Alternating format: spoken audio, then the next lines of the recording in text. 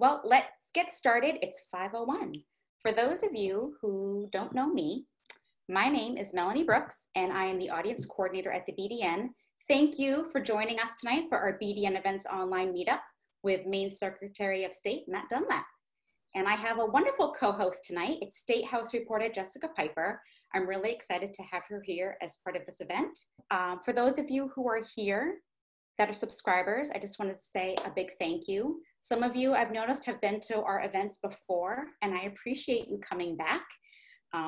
It's your support that keeps us being able to do these events for everybody for free. So I really appreciate it. And as we get going, Secretary of State Matt Dunlap is right here in Old Town, and I'm in Orono. He is Maine's 49th Secretary of State. He is now serving his 4th consecutive and 7th overall term in office. And he is the first person to serve non-consecutive terms as Secretary of State since 1880. So a little fun fact about our special guest. I am going to pass the baton over to Jessica, and she will take over and ask our Secretary of State some questions, and then about 5:30, 5:25, 5:30, we're gonna open it up to your questions. So if you think of something, drop it in that chat box and we will get to it. So thank you. Go ahead, Jessica. Thank you, Melanie. Secretary Dunlap, thanks for being here with us. I think the thing we wanted to start with, which is at the top of a lot of people's minds, is the upcoming primary election on July 14th. I'm wondering if you could address a little bit just to start. What about the primary is going to look different this year compared to previous years, and what elements of the primary will look mostly the same? That's a great question. It's one that we've been getting an awful lot, as you might imagine. And really the biggest change is the change of the date. We began talking about what elements we'd have to address for the primary election right after the governor declared the state of civil emergency back about the middle of March. And we began thinking, you know, this is only going to get more intense, so we should probably think about what adjustments we need to make for the primary election. You know, we had just finished with the presidential primary on March 3rd, so that gave us a little bit of a weather gauge as to how much interest there's going to be in this election cycle, and it seems to be pretty high. So we wanted to make sure that we afforded every citizen the opportunity to vote and do so without any impediment, and to do so without any fear of either the coronavirus or not being able to participate in the election at all. So we started talking about a bunch of different ideas that we kicked around with the governor. We had several meetings with the governor. I've known the governor for a long, long time, so I was used to the intense questioning that she put to us about what the ramifications of some of these proposals would be. So what it boiled down to was really pushing out the date of the election. We had talked about an increased use of absentee ballots. In fact, we had suggested doing the election predominantly by absentee, with the exceptions, of course, for people who may have dexterity issues or visual issues. For those folks, under the Help America Vote Act, we have provided them the accessible voting system, which is a sort of electronic solution that's in every polling station that allows people to vote privately without assistance who might have some of those issues, and produces a paper ballot for them to then submit to the election official. We'd still want to be able to do that. And also because Maine has election day registration, there's no deadline, you also need a place for people to go to register to vote. So with all that in mind, the governor opted to push the election out. And part of our concern as it developed was we have a lot of town offices now that are not open. In some cases, they're not even working in them. So that was part of the concern of the absentee ballot push for June, is that if people were not in those town offices to actually issue the ballots and then accept them upon their return, what we were proposing wouldn't work. So the obvious solution was to push the election out, and the governor agreed to do that, and we selected July 14th, Bastille Day. And that's the biggest change that we're going to see. Also, in a couple of other minor changes, the governor also removed any deadlines around absentee balloting. For about the last 8 years, we've had a 2 business day deadline before the election to request an absentee ballot for no other reason other than you want one. And after that, you'd have to have some contingency that dropped in your lap, like you had to go to the hospital or you had an unexpected business trip. Still could get the absentee ballot, but then needed a reason. That barrier was removed so that now people can request and receive absentee ballots anytime up to and including election day. And mail-in voter registration deadline has been shortened from 21 days mailed in to 7. Now, all that being said, we are still encouraging people to take care of this stuff early on. Don't wait till the last minute to register to vote and mail it in. Don't wait if you have an absentee ballot. Don't mail it in on Monday because it may not get to the town hall in time to be counted. All absentee ballots, regardless of any of the adjustments we made, must be received and be in the possession of the town clerk by 8 p.m. on election night. So that's really pretty much it's the same as every election. It's just that we moved the dates and took care of some of the deadlines. I know you and town clerks across the state have been urging voters to vote absentee, but for voters who decide to go to the polls on July 14th, what sort of health precautions will there be? Well, we're going to continue to embrace the Centers for Disease Control social distancing guidelines. We have received some money from the federal government under the CARES Act for elections, and it has to be COVID related in order to use it. So one of the things that we're using it for is we're providing personal protective equipment for all the poll workers, along with some plexiglass barriers, face shields, masks, and that sort of thing, so that the poll workers can work in the polling stations with a sense of comfort and security. We're also encouraging folks, if they come to vote in person, to also wear masks. We're not demanding it. We're not going to turn anyone away from the polls if they're not wearing a mask, because people do have an affirmative right to vote. But just bear in mind that we still are in the grip of a pandemic, and these are the guidelines that have worked so far pretty well for us, and we think we should continue to follow them. So if you choose, or for some reason can't get an absentee ballot, you waited too long, or you put down the wrong address to send it to, and it went to your summer house instead of your main address, any reason, you can still come into the polls and vote on election day. And I think with the social distancing rules, I think we'll be okay.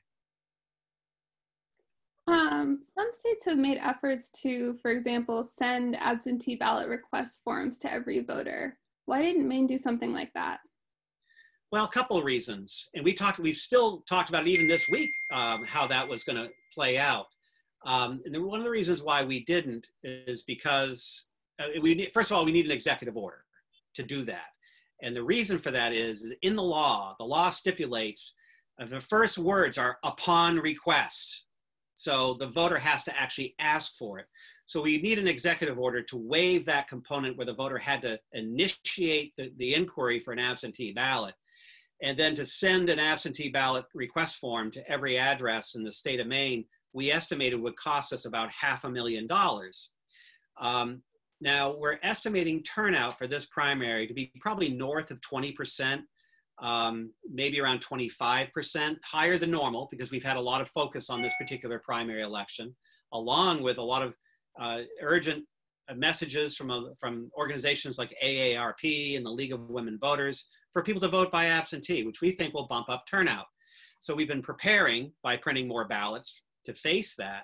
But still, 25% turnout would be relatively low. Now that cost to send all those absentee ballot requests, the $500,000, is basically the equivalent of what it costs us to run the rest of the primary. So we talked to the governor about it, and depending on where we are come the fall, hopefully most of this is behind us, but if there is a resurgence of the coronavirus, we would save that revenue in the federal allotment and do a similar request probably for the November election, where we expect much, much higher turnout, probably north of 70 to 75%. And we've heard some political figures claim that absentee voting is more likely to be subject to voter fraud. Can you address that and discuss what steps Maine takes in order to ensure that voter fraud doesn't happen? Voter fraud is a common concern around all mail or absentee voter elections, absentee ballot elections. But what we find is that with the process that we use, that we try to assure that we maintain a chain of custody. So it's actually very easy to get an absentee ballot. You can call down to the city hall and say, I'm Jessica Piper and I'd like to get an absentee ballot. You can get on our absentee ballot request service online that we have as part of our website, and that is directed straight to your town clerk.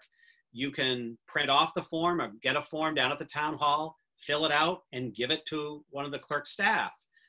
You can designate a third party, including a relative, to go get an absentee ballot for you.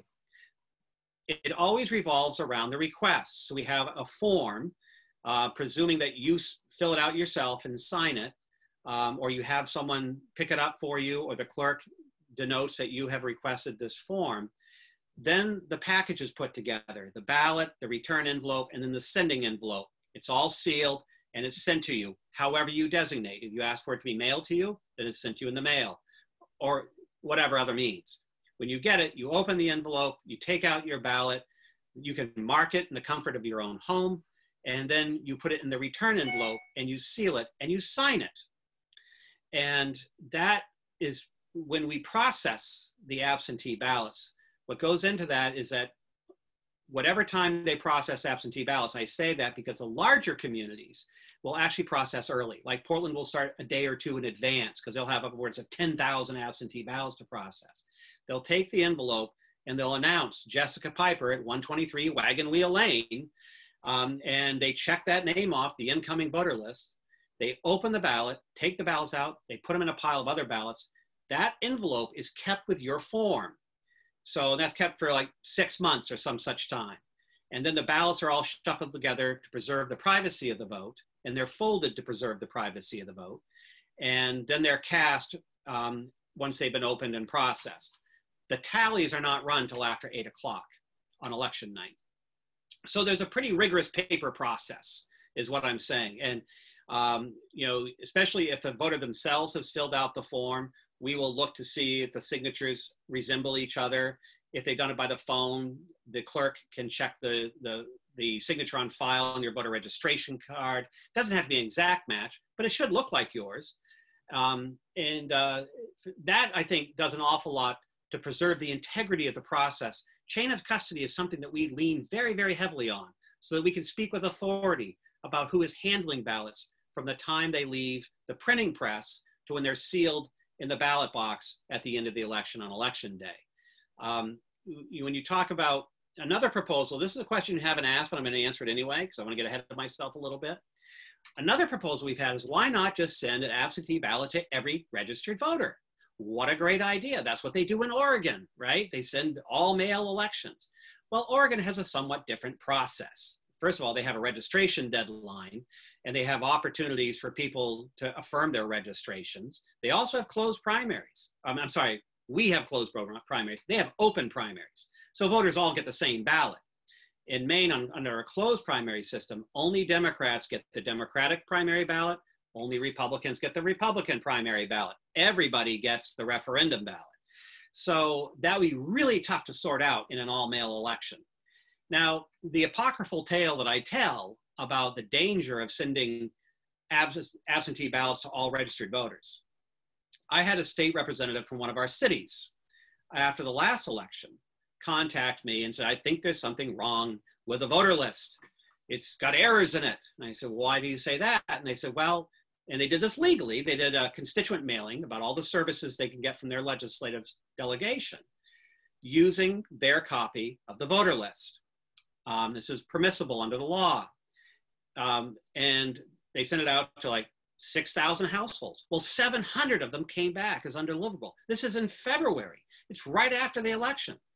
So there must be something wrong. So I said, well, bring them in. So they bring me this grocery bag filled with all this returned mail, returned undeliverable. So we take stacks of envelopes, we open up the center voter registration system, and we go start matching them up. 100% match. All those addresses match. And so what we were able to divine from that was that in that particular town, that city, that legislative district, people tend to move a lot. They may stay in an apartment for 3 to 6 months. Their circumstances change or they get a better arrangement and they move. And usually when people move, this may come as a shock to everyone. The last thing they think about is their voter registration. They don't think about that till election day. And it's like, oh yeah, I've got to update my voter registration. So, if you were to send those absentee ballots to all those addresses, a lot of them would be dead addresses, or they'd get to voters who weren't entitled to them. So that would, I think, speak to the concerns about all mail elections. We don't have that type of refined mechanism that they have in Oregon or in Washington state, which many of their counties use all mail. And I talked to the Secretary of State, Kim Wyman, and she said, we have a great system, but it took us 15 years to develop. So that's why we're just working with the tools that we have, and absentee ballots have a very rigorous whole process for chain of custody. And I think it works well, and that's what we're going to lean on for this election cycle. Does counting absentee ballots potentially take longer than counting ballots cast on election day? And should we expect to see election results on election night? You will probably see election results on election night, at least some preliminary results. And this is something that, this is always the first question we get at 5 minutes after 8. Who won? And you'll have preliminary results. You'll have unofficial results. Now, it depends on the community, especially we have something like 240 communities that count their ballots by hand, because they're smaller towns, fewer than 1,000 voters, and they'll sort those ballots and they'll count them by hand. And it takes them maybe an hour or two to do. But in the towns that have the DS200 tabulating machines, they have a pretty good idea of what their results are going to be within usually minutes of the election. Absentee ballots do slow that down a bit, depending on the community. If they choose to process early, some of them will start they'll have a separate crew processing absentee ballots, and which, by the way, is a public process. It's not done in a closed room. You can watch absentee ballots being processed, and you can hear the names being announced. And you can challenge those, just as voters can challenge the eligibility of any voter at the polls on election day. So it's a public process. And if they do it ahead of time and they have them all processed and cast, then if they're using tabulators, then yes, you'll get the unofficial results about the same time that you get the results for the in-person voting. If they wait till after the polls are closed, it may take a little bit longer. But that depends on the community. But yes, I think we should expect at least some unofficial results on election night. We saw with the presidential primary on March 3rd that some voters had voted absentee for a candidate who then dropped out like 2 days before election day. Are there any drawbacks like that to voting absentee for this upcoming primary? That is an issue, and it's one that the legislature has really wrestled with. Going back to the 2010 gubernatorial election, there are still PhDs yet to be awarded over the study of that particular election cycle. But for people who remember how that all shook out over that September and October before the general election, it was very much a scrum. And the numbers in the polls weren't really moving. And then that little trickle of stones turned into an avalanche. And we had a surge of voters moving towards Elliott Cutler.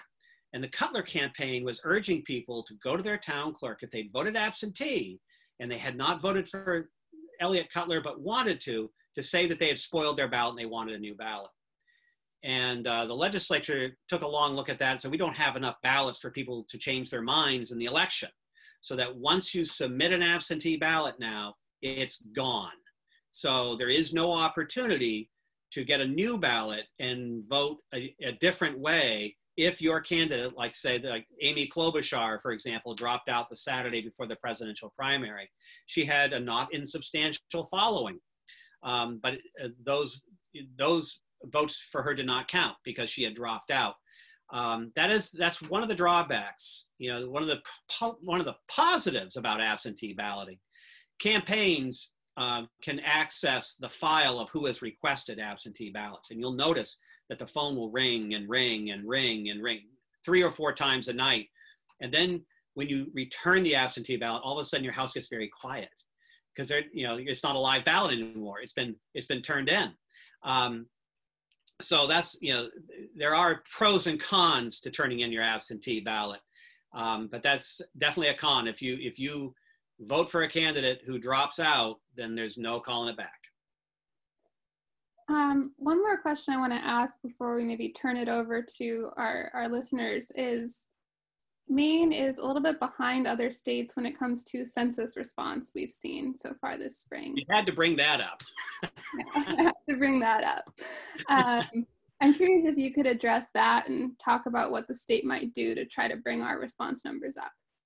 Well, I am the chair of the state's Complete Count Committee, and this is something that we've been watching really with a weather eye. And the census has struggled with the coronavirus pandemic just as much as the rest of us. Of course, this year, people can respond online, and a great many did. But it also speaks to the lack of broadband access around the rural areas of the state. And when you talk to the census folks about how they go about counting people in rural areas, they actually have, the maps, sections of maps designated as Alaska, simply because rural areas like northern Piscataquis County, southern and western Aroostook County, it's almost as hard to get there as you'd have to get to, Kodiak Island. So they employ a lot of people going out and canvassing door to door. My father-in-law worked as a supervisor in the last census, and he really struggled to root out people who just did not want to respond to the census. And it's incredibly important that people do. We talked about the CARES Act money that we've gotten. That's an allocation based on population. So if people don't respond to the census, then we're leaving on the table billions of dollars in federal highway funds, education funds, human services funds, transportation, you name it. And that's our tax money that we're leaving for some other state to get a hold of. So we've been encouraging people to get online at census2020.gov. If you haven't done it, if you've never seen it before, I guarantee you it will not take you longer than 5 minutes. The census is re-gearing to get canvassers back out on the road. And they pay, I think it is 58 cents a mile and $20 an hour if you're looking for work to do this type of thing, to go to those areas where people have not responded and just get a head count on how many people live at a given address. There's a lot of questions about what we ask on the census, like some of the general financial information. No one will ever ask you for your checking account information or credit card information. If they do, they're trying to steal from you. The census will not ask for that information. So we're going to be ramping that up. I know the census is already looking at a delayed release of the final numbers for the decennial census into the middle of next year, which causes a lot of us some concern about how Congress is going to react to that and the legislatures. But it's just a new day, and we're dealing with that just as we are with our elections processes, motor vehicle processes, and everything else we do in government. Thank you so much, Jessica, for those really good questions. And Matt, thanks for those wonderful answers. I'm going to share some things that have come in through the chat. Doug Dunbar just wanted to give you a shout out. He said, being fortunate to serve as Deputy Secretary of State, he'd like to acknowledge Matt's good work and recognize the great staff in the Elections Division. Many thanks to all of them. Well, Doug is an incredible talent, and he has been doing some really tremendous work in the last couple of years on jail reform, and he is a voice that's worth listening to. Yes, and I told Matt specifically that he did not have to pay attention to the chat, so I just wanted to read that out loud so he could hear it. Paul had a question that I was also wondering. Do the CDC guidelines suggest disinfecting areas after each use for going to the polls? So will poll workers be spraying stations after each use? Will they be changing pens? What might that look like? We'll certainly probably be changing pens and cleaning them. In terms of cleaning the individual polling stations, I think we have to kind of deal with that as we go along and observe what we have for resources like disinfectant, wipes, that sort of thing. Wipes have been, anybody who's been trying to get wipes, if you find them, let me know, because I've been looking for them for about 2 months, can't find any. We were able to get a bunch that we're actually not letting, we're asking our motor vehicle examiners to use when they're doing road tests to wipe down door handles and armrests and dashboards and such like that. You think about germs in an entirely different way in a pandemic. And so depending on the availability of those types of resources, whatever we can get in for the PPE, we may ask for that type of work to be done if possible. Otherwise, we'll have some hand sanitizer and people can sanitize their hands coming in, going out. but no two polling stations are exactly alike. So it's hard to say in a uniform way exactly what we're going to be able to expect on election day. Vote by absentee, that'll help. Sure. So Claudia wants to know if she requests an absentee ballot this week, when she might anticipate receiving them in the mail. Well, they're going to be mailed out for those who've already requested. And the requests are really important. I'm glad Claudia asked that, because the requests, a lot of people requested their absentee ballot, understanding how the law works, 90 days before the June primary. And the law says you can't ask for one sooner than 90 days. Well, as part of one of the governor's original executive orders on this matter was that if you'd already requested one, you didn't have to ask for it again.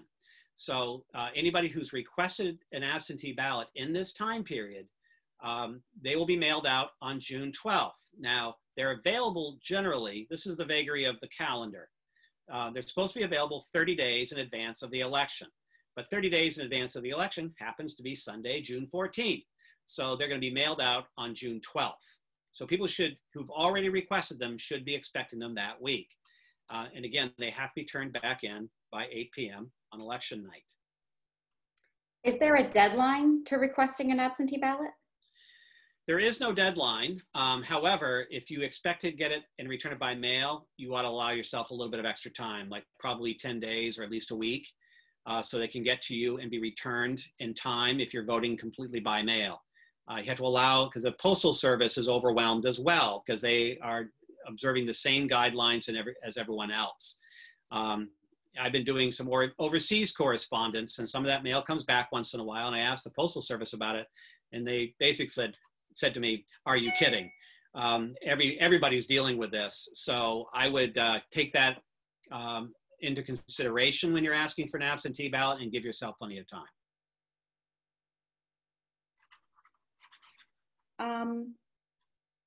Claudia also wanted to know if how many absentee ballots have been received by your office and how you think it will compare to the last election.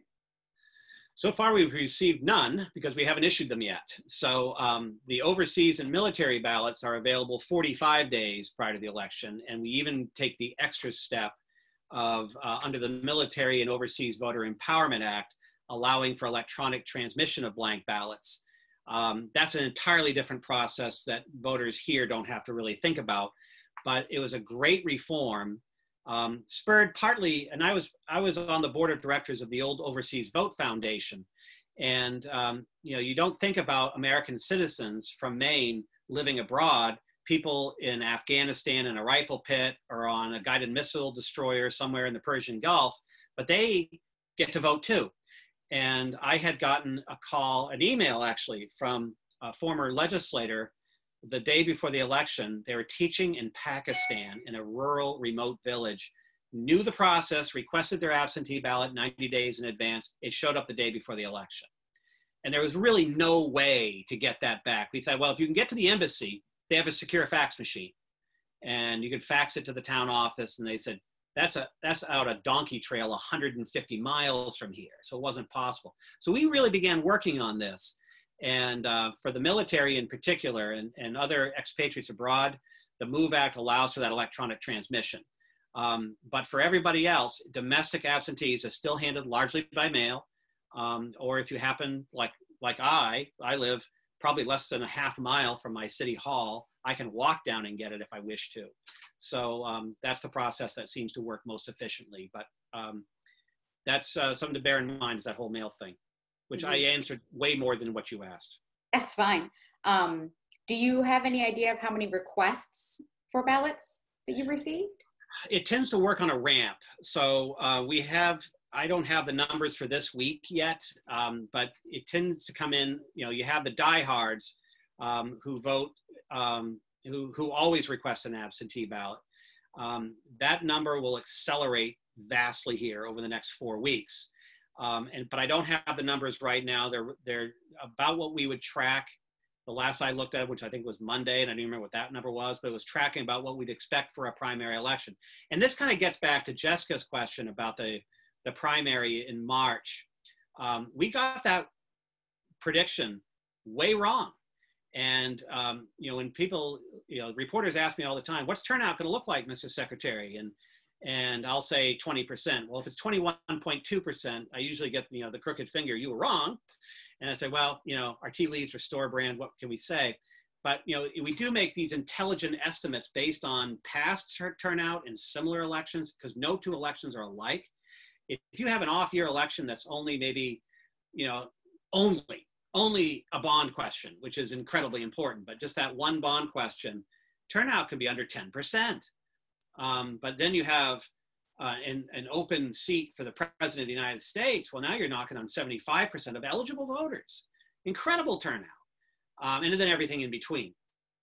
What we were looking at in March for turnout was something probably around fairly pedestrian turnout, 15 to 25%, what we see in every primary. Plus, we'd never done a March primary for the presidential race before. So it was a little bit of groping in the dark. So as you know, I travel around the polls on election day, and I visit with town clerks, and those towns that have the fire department or town library bake sale, I come away with a lot of goods. And we see we answer questions, we interact with voters, and we got the first place I got to after I voted in Old Town, drove all the way down to southern Maine, went to the town of Arundel. Arundel's a small town. And at 10 o'clock in the morning, they told me, well, we've had almost 375 people vote. So I called the deputy, Julie Flynn, and I said, Julie, the playbook is now officially out the window. This is going to be a heavy turnout. And it was actually closer to 40%. And I think that speaks to the unforeseen factor, like Jessica mentioned, when those couple of those major presidential candidates dropped out the weekend before, it kind of crystallized the choices in the Democratic primary, and people went out to vote. So we don't always know what factors are going to contribute to either higher or lower turnout. I think it was down in Scarborough one year, they had almost 95% turnout. It was crazy. Well, it turned out they had an ordinance, a local ordinance on the ballot about leashing your dog. And it had everybody in town at each other's throats. So they were going to go out and vote for that election. It had nothing to do with what we were doing, urging people to turn out to vote. So, but whatever gets people engaged, we just try to provide the mechanism for them to vote. Sure. We've heard from a couple of our readers about Maine being a closed primary state. And Maine has a pretty good percentage of independent voters, and they cannot participate in primary elections without registering in one of the two, without registering in a party. So what steps are required for Maine to become an open primary state? How does that work? Be very simple. You need a law change by the legislature. And this is the challenge with changing election law, is that the people who you're asking to change the laws regarding elections got elected with the laws that were already there, and it worked pretty well for them. So, and this is something that we do hear about. And you're right, it's not that they can't participate. They can't participate in the primary without joining the party. And a lot of people don't want to join a party, especially the law says that once you join the party, you have to stay in the party for 90 days. You just can't go in and then drop out on the way out the door. That's not the way it works. And in open primary states, and California takes it a step further, they have, in some jurisdictions, they have what they call a jungle primary, which is whoever the top two finishers are face off in the general election. So you could have two Democrats facing each other, two Republicans facing each other in the general election. Open primaries, you get the ballot with all the candidates on it, and you just pick the ones you want, whether they're Republicans, Democrats, Greens, Libertarians, etc. So it would require a law change, require legislation to be adopted by the legislature, and until that happens, we're going to stay a closed primary state. So that's all I have to offer on that. I hear you. Michael wanted to know that given that social distancing draws out the time to do anything in public, will the polls be open for longer, as it might take people longer to vote? Nope. The law says, actually the Constitution says that the polls close at 8 o'clock. So we can't, the only time we've left a polling station open longer than that was in Bangor about 12 years ago in the general election, when they had multiple polling stations and somebody pulled the fire alarm at Bangor High School in the middle of the afternoon, just as the rush started. And it was basically the polls were not accessible for about 45 minutes while the fire department dealt with that. One of the campaigns went to court and they sued me. I get sued a lot. We can have a separate Zoom call about lawsuits sometime. And they prevailed upon the Superior Court judge, who issued an injunction to keep that polling station open until 9 p.m. And I happened to be there, and we closed the polling station at 9 p.m. Not a single voter walked in the door, by the way. So they close at 8. There's been no discussion. I don't think there's a mechanism to keep them open later than that. The polls open typically at 7 a.m. Some of the small towns can open as late as 10. Everybody closes at 8. So, and this is another reason why we encourage people to vote by absentee, so you don't have to worry about that line, especially also if you're not registered or if you've moved since the last election. Take care of it. Get that voter registration updated. Again, if you have concerns about social distancing, standing in line for any length of time, I think makes people nervous in this climate. So it takes just a few minutes to get that updated, and it's worth doing. What about the volunteers at the polls that you depend on? Some people might be nervous about volunteering during this pandemic. Have you seen any instances where you might not have enough volunteers? I know the town clerks are very concerned about this, and we've been working with some of the big nonprofits trying to encourage people who have not volunteered at the polls before to do so. You know, the demographic of people who volunteer as poll workers is typically among those who are retired, and that's a very, very risky group in the coronavirus. And I know that there's a number of city clerks that have been very, very worried about this, especially those with multiple polling stations. I think there's about 11 towns left in Maine that have more than one polling station. I think Portland has 11, for example. So that's an area of concern. So we've been trying to help towns recruit younger people. And when I have this conversation, people will usually ask, you know, how do we volunteer? Well, I'll tell you how you volunteer. You call your town clerk and ask if they need any help. Now, work at the polls can be complicated, but there are those tasks which are not so complicated. So like voter registration can get a little bit sticky. If somebody walks in at 5 minutes of 8 on election night and they didn't bring their wallet and they don't have anything with their address on it, how do you deal with that? Well, there is a way, but it takes a little training and it takes some experience. So if you can get some volunteers to maybe work as ballot clerks and have the patience to sit there as people walk in and find their name on the voter list and check them off, and then, you know, you hand them their ballot and then if they go. Or on the other end, as people are casting their ballots, you know, that's a huge amount of help for the clerks. And all you have to do is ask, and I'm sure they'll find something for you to do to help out. Yeah, that would be great. We did have a question come in from Michael, and he wants to know if you use the typewriter behind you. Here we are in technology, Zoom, and you have this lovely typewriter with paper in it. Well, yes, I do use, I have a couple of these. I have one here at home and I have one in my office.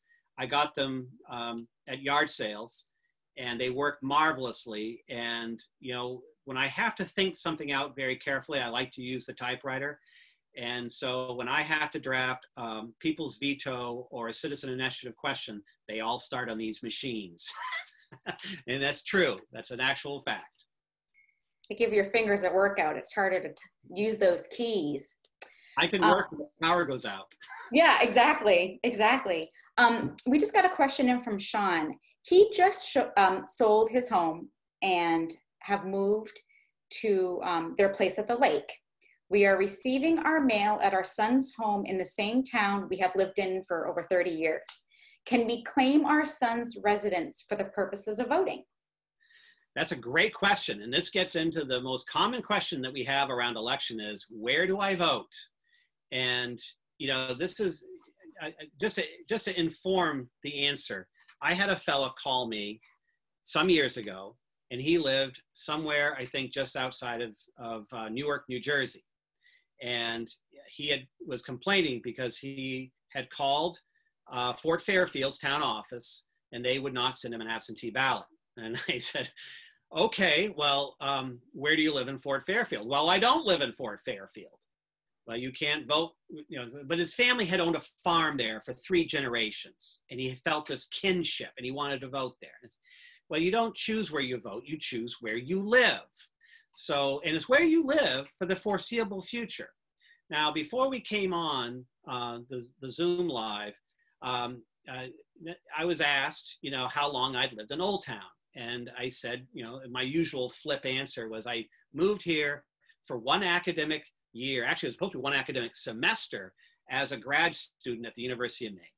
That was 31 years ago. I never planned on staying here, but I did. And after about a year, that 1 semester turned to 2 and then 3. Now we're coming up on election. And I wanted, you know, my parents ingrained in me the importance of voting. So I went down to City Hall. It's like, I don't know when I'm leaving, but I'm going to go vote.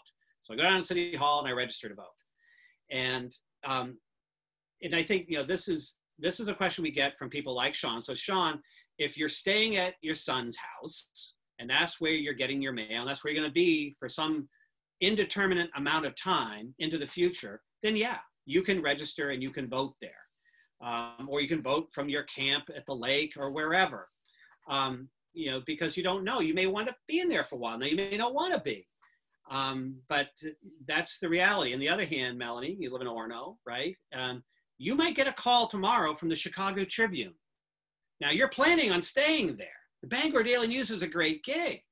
But what if the Chicago Tribune calls and they said, we want you to be our executive editor?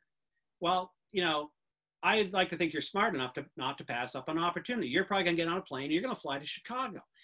But for the time being, you intend to be where you are. And that's where you register to vote, and that's where you vote. And the same is true for college students. We got a lot of questions about college students in the time of the pandemic. And the question we ask in response is, do I vote at campus or do I vote with my parents? It's like, where do you plan on being? Do you plan on going back? It's wherever you intend to return when temporarily absent from. So if you don't plan on coming back to campus and you're going to be at your parents' house, then you vote at your parents' house. But if you're going back to campus, you are well within your rights to request an absentee ballot from the Orono town clerk if you're going to go back to the University of Maine in the fall. So that's a quick primer on residency and voting. It gets complicated, doesn't it? I wish it was easy, but it's not. I know. So it's about quarter of, child. Wants a snack. It's getting to be dinner time. I get it. Sorry. You know, so I wanted to know, you know, you've heard from me, you've heard from Jessica. Does anybody else want to share a comment or a question from the group? You can just raise your hand. I can unmute you and let you go. Brenda will ask you to unmute. I am going to go ahead and, there you go. Go ahead, Brenda. What's your question? Well, first of all, I wanted to say hi to Matt. He remembers me from the university. I worked in HR, made sure he got paid. I sure do. I like your tie. Well, thank you. My wife gave me this tie. Oh, well, she did good. She did good. Now, on the 14th, the town is having their election regarding our town meeting that we've delayed. I know this isn't a question that everybody might be interested, but we will be having a meeting on the Saturday. How do we, or what do we do if more than 50 people come? Well, that's a great question. To the town meeting, you mean, or to the election? To the town meeting? Town meeting, yes. That's a good question. I know the governor has issued an executive order around some of the social distancing rules. Been a lot of questions about town meetings and town elections, which, as you know, we don't oversee. Right. I'm scheduled to moderate a couple of town meetings this month. They're in big school gymnasiums. Both, well, one's in a gymnasium, one's in an old church. I think I'm not exactly sure how to answer that question, quite frankly. I think we have to look at the executive order. Okay. See what the governor stipulated for town meetings. All right. And then maybe get back to you that way. But I can track you down now, Brenda. Yes, I know you can. And I can get you that answer. I can get you that answer. Well, I'm the town warden for the event, and so I just wanted to be sure. That's all. Well, then we're going to make sure you get the answer before the end of the week. Oh, good. Thank you. I appreciate that. You are very welcome. Thank you for a great question. See, I told you somebody would stump me. Melanie. Well, I think a lot of people have that question as, you know, we move back into regular life. Does anyone else have a question or want to say something? Just kind of do this and I'll unmute you. The trick is you have to have your video on for me to see you raise your hand, which is tricky because some of you don't, and that's fine. Just unmuting myself, I'll say, for those of you who can see the chat, I just threw in there a link to request an absentee ballot from the Maine Secretary of State's website if you didn't already have that link. You can also request one by contacting your town office, but there's also a link.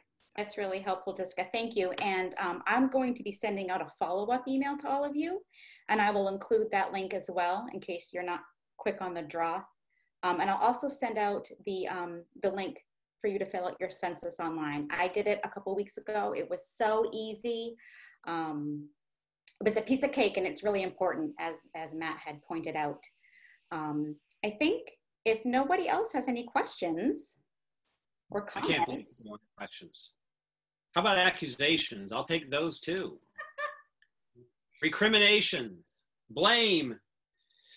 This is a friendly meeting of neighbors. So yeah, we're not, you know, this is a friendly meeting. So I will say that. Could I speak?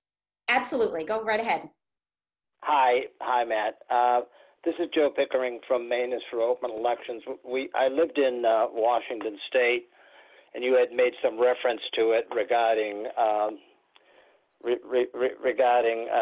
it would take 15 years for Maine to move towards a. The Washington State took 15 years.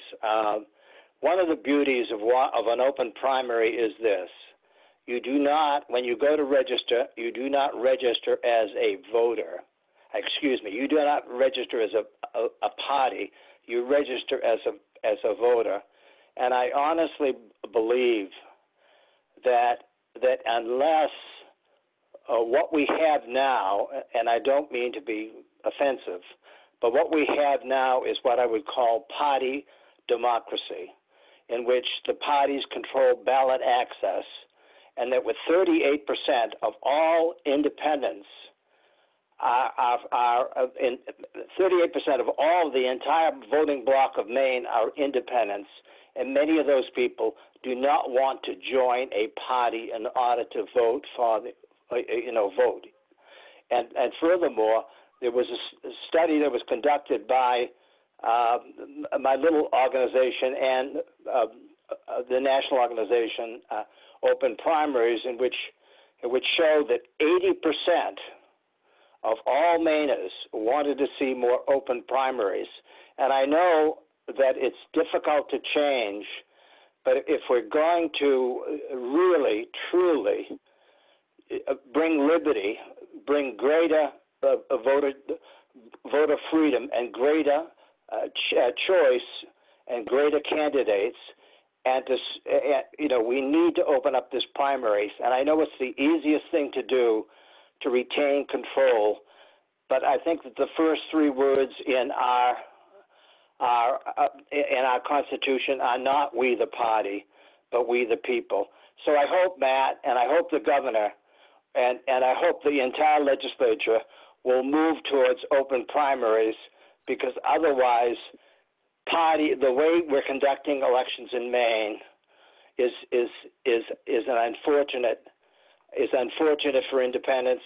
It's unfortunate for the people of Maine, and I think in the end, it's going to cause great problems for our parties. It's much better for the parties to participate in our elections, but not control them. Thank you. Thank you for that comment. I don't find that at all offensive, actually. I think in many ways you're dead on. You know, some years ago we were asked to cut a bunch of money out of our budget, And it was not tongue-in-cheek. We actually proposed doing away with the primary system. And our argument was, why are we using taxpayer dollars to do a party nomination process?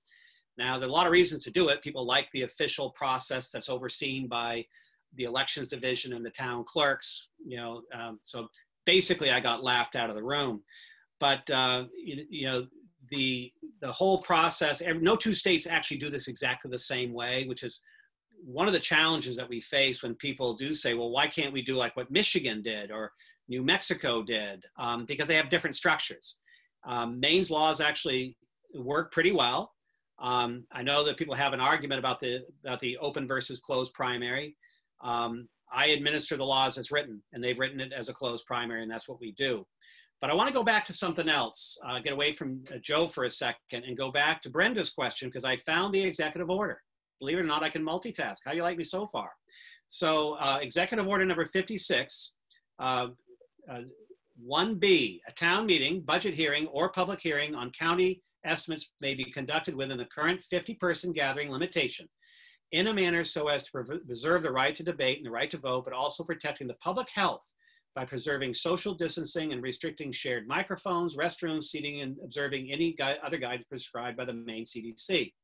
Alternatively, if such a meeting or hearing cannot be held within Maine CDC guidance, municipal officers or local officials authorized to call open town meetings, open budget meetings, or budget hearings may conduct referenda and or secret ballot elections, including a secret ballot referendum on July 14th, or such other date in calendar year 2020 as the officials may determine.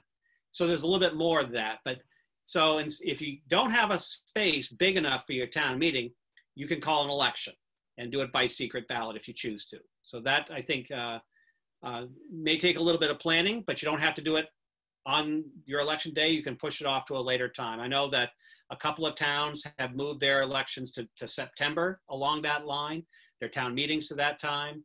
So I would say I still want to talk to you a little bit more about that, make sure you get more detailed information, but that's the general outline of that order and what it provides for. It gives you some alternatives. Thank you for that. Claudia, I saw you waving your hand. Did you have something you wanted to share? Yeah, I had a question. The fellow that was talking about the open primary, and there is a significant proportion of the population that is independent and sort of doesn't get to weigh in the primary.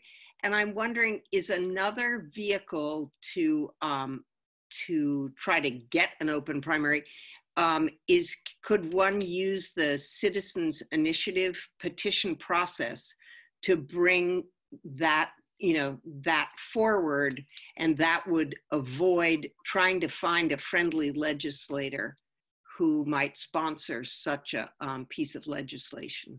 What do you think, Matt? I think that's absolutely the vector that you would want to explore. The entire citizen initiative process, which was established in the Constitution just before World War I, was part of what they called the progressive era, where you had legislatures across the country. And if you look at the chamber photographs from around that time, you'd almost think the uniform was to wear a black suit, have a white beard, and a bow tie. And it was overwhelmed because women didn't have the right to vote. So the demographic of what constituted the legislature were typically people who were either retired, wealthy farmers, or business people. So the citizen initiative process was really designed to move forward policy proposals that could never get any traction in the legislature. The legislature won't deal with what we the people want. We'll take it on to ourselves. And that's why every bill every chaptered law starts with the same sentence: be it enacted by the people of the state of Maine, instead of the legislature. It used to say be enacted by the legislature, and now it's by the people of the state of Maine to accommodate that. So that would be a vector. Now, it's not simple to get a citizen initiative forward. You have an application with 5 registered voters. You have to draft up, you have to at least have an idea of what you want the bill to do. It has to be submitted through us to the revisor's office. They have some amount of 15 business days to draft it, and then fiscal office gets 15 business days to come up with a fiscal impact. Then we strip up the master petition form, and then the organization or the group of citizens can take it out into the world. You have to get a number of signatures equivalent to 10% of the turnout in the last election for governor, not in the last election, the number of people who voted in the race for governor.